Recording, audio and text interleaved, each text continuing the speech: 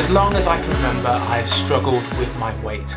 I've always been big boned, but I was genuinely active as a kid and my size came in handy as a rugby player. When I left school and went to university, just like most students, my diet got worse.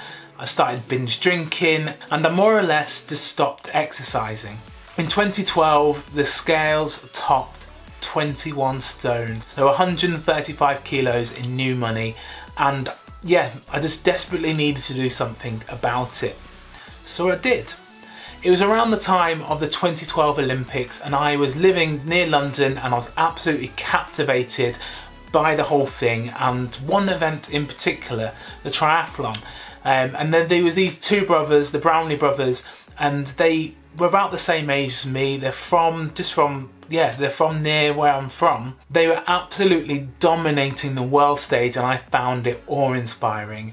But it made me think about my own life choices and why they were doing something and I wasn't. In 2012, I could barely walk up the stairs without losing my breath, let alone complete a triathlon.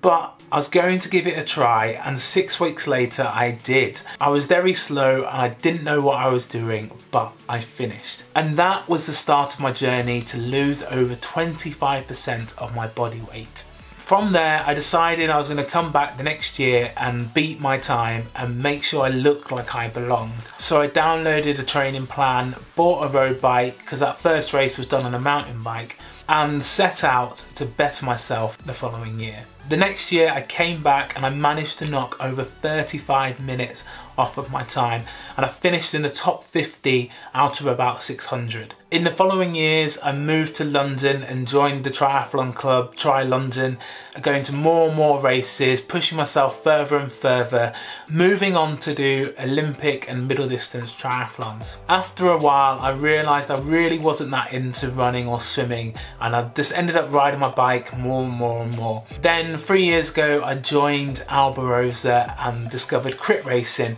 and that whole process of developing and getting better and better started again. I think it's fair to say that I'm a completely different person to that person who started triathlons and cycling back in 2012. I now regularly cycle over 300 kilometers a week, and it's fair to say I'm pretty fit and would have been mixing it at the front of races this year if it wasn't for COVID. Even though 35 kilos sounds impressive, it didn't happen overnight. It actually took many years of hard work and graft to get to this point, and I'm still not quite where I want to be.